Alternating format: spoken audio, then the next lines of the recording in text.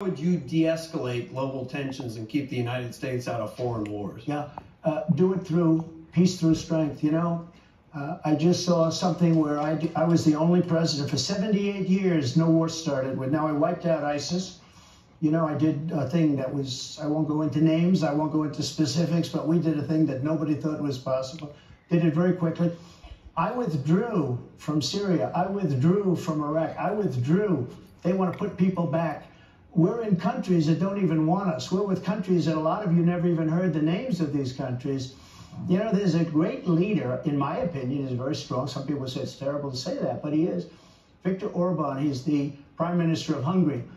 And they asked him, what would you do? There are wars all over the world right now. He said, what I do is make sure the American people vote for Donald Trump for president, because when he was president, China feared him. I don't want to be feared. But he used the term, I'm not using the term. President Xi's a very tough cookie. But I think they did fear us. China feared him, Russia feared him, everybody. I even got along with Kim Jong-un. You know, getting along with people with hundreds of nuclear weapons is not a bad thing. You know, they want to make it like a bad thing. It's a very good thing. But peace through strength.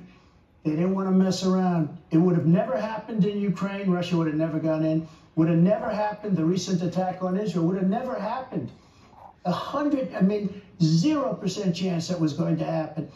They see a weak president in our country, and they did something that was unthinkable. So we're going to have peace through strength. We're not going to have to fight. So on the other side, with that being said, you always have to be prepared. And I rebuilt our entire military. And think of it, Biden gave $85 billion worth of our military to Afghanistan so stupidly. Brand new tanks and planes and everything.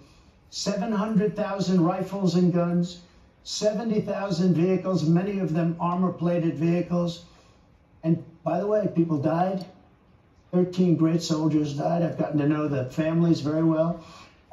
Many horribly hurt. And hundreds of people killed, when you include both, hundreds of people killed in the most embarrassing moment in the history of our country.